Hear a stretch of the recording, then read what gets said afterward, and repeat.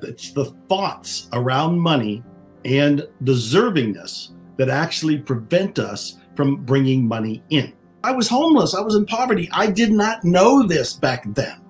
Like everybody else and most people today, I blamed everybody else. It's the government's fault. It's unemployment's fault. It's bad management's fault. It's the employer's fault. It's the people who laid me off's fault. It's, it's the world at large's fault.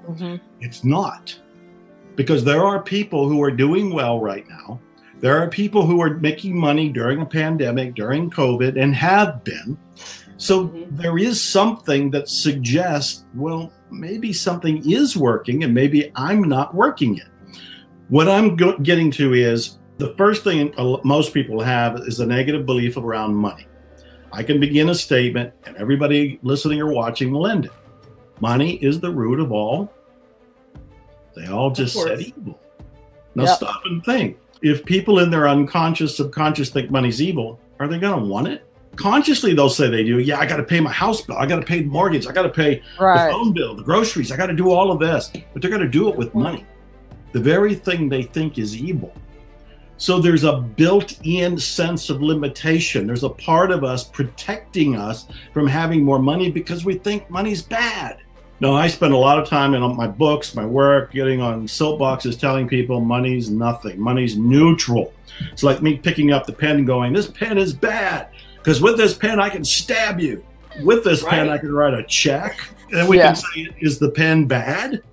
The pen it's a freaking pen. It's me. It's how I use it. And that's what money is. Money's like the pen. Money is nothing. It is neutral. It's paper. It's ink. It's agreed upon means of exchange. So when we dilute our emotional connotations around money and realize money's a pretty cool tool. It can help you pay your bills, help you make your dreams come true. So the first one is to realize money's not evil. Money's neutral. If anything, it's a spiritual tool for good. That's the first thing.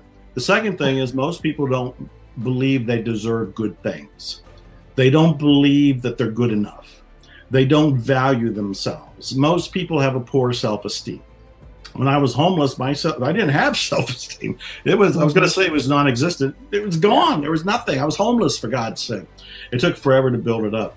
If people are struggling right now and they're blaming COVID or they're blaming the political system or the medical whatever, they're giving away their power. And they will feel like they don't deserve good because in some way, shape, or form, they're bad, they're lacking, they're incomplete.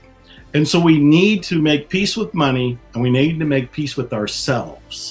When we do those two things, then we can actually start to attract money again or achieve money through natural means, even while there's a pandemic.